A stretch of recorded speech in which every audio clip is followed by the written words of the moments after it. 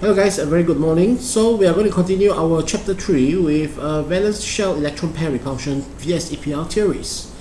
So molecular geometry is the three-dimensional arrangement of atom in a molecule. So molecular geometry affects its physical and chemical properties such as melting point, boiling point, density, and type of reaction undergoes. So the basic fundamental concepts of VSEPR theory is based on the three general rules before. Number one is as the electron pair repulse is concerned, so double bond and triple bonds can be treated like a single bond.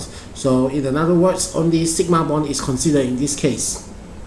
So if a molecule has two or more resonance structure, we can apply to VSEPR theory to any model of them. So formal charge are usually not shows.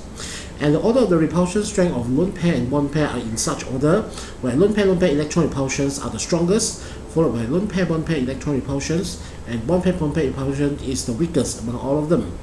So by knowing the number of the surrounding atoms and the lone pair electrons, you'll be able to more or less tell the shape of a molecule. So below we are going to share about the 13 basic shapes in VSEPR theory. So let's have a look one by one. So if you have two surround atom and no lone pair electrons, so the molecular geometry take place in here is a linear shape. So examples of molecule that take place in linear shapes are carbon dioxide and barium chloride. So this SAB2 has the same structure as in sp hybridizations. Next, we are going to have a look at AB3. So AB3 indicates that there are three surrounding atom, no lone pair electrons. So the molecular geometry for AB3 is trigonal planar. So something like this. Example, AlCl3, BF3, and NO3-. So AB3 is similar to the hybridization concept as we learned earlier in sp2 hybridizations. Then, if we change one of the surroundings atoms to become a lone pair electrons, so you have two bond pair, one lone pair. So the molecular arrangement is similar to trigonal planar. However, molecular geometry takes shape of a band shape. Examples is sulfur dioxide, ozone, and nitrite ions. So this is how AB2E looks like.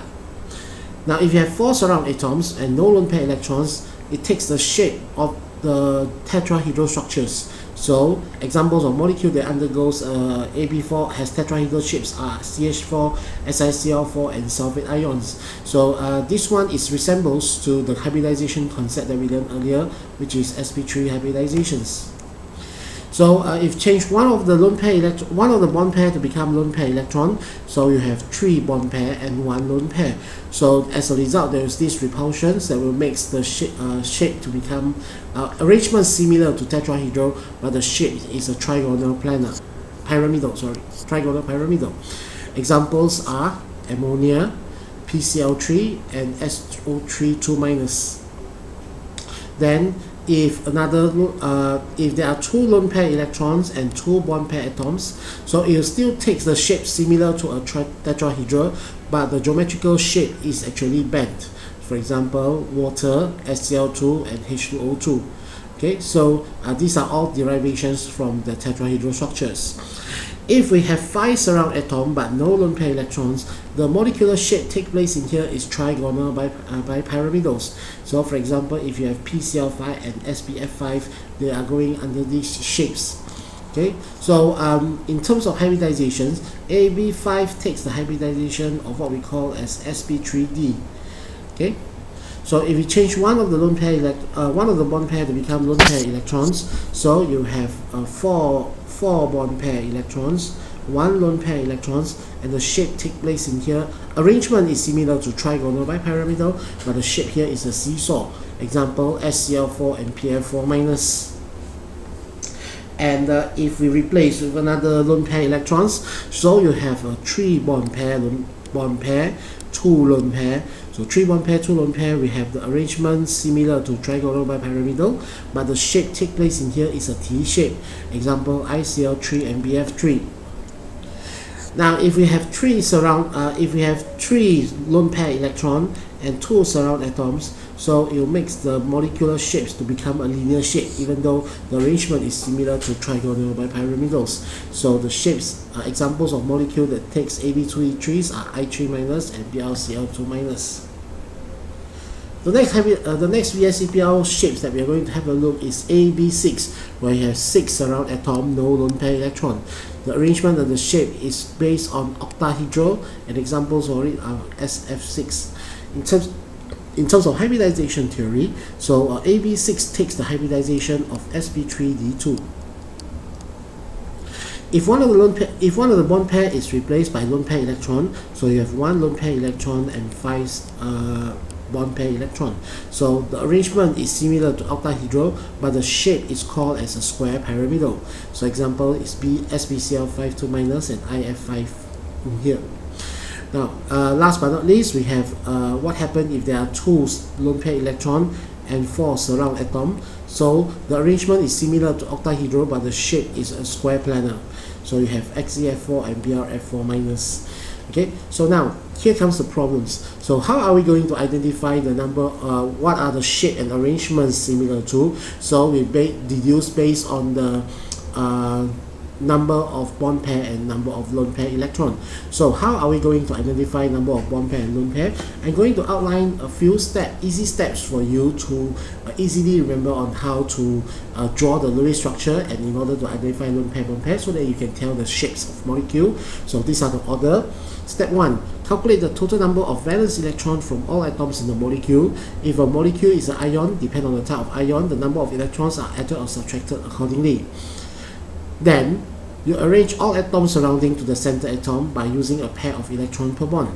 So you minus off the total from the total calculated in step 1, so 2 electrons per bond form.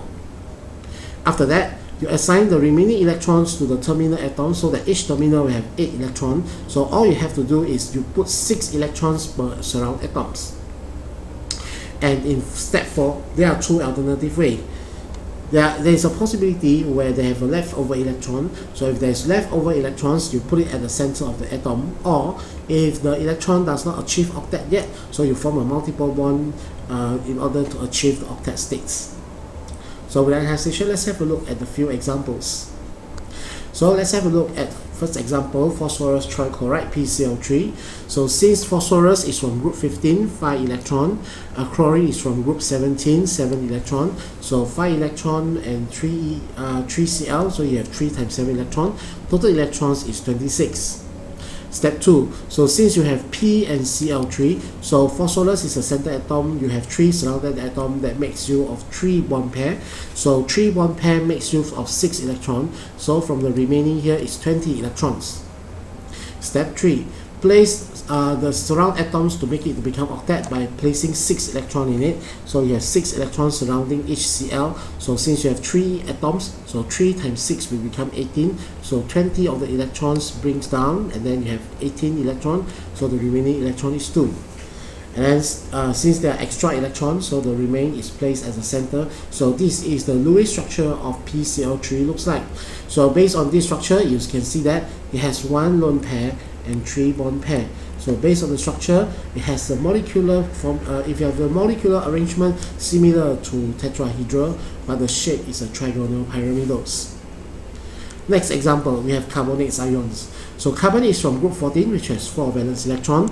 Oxygen is from group 16, so 6 electrons. So since you have CO3, that means times 3.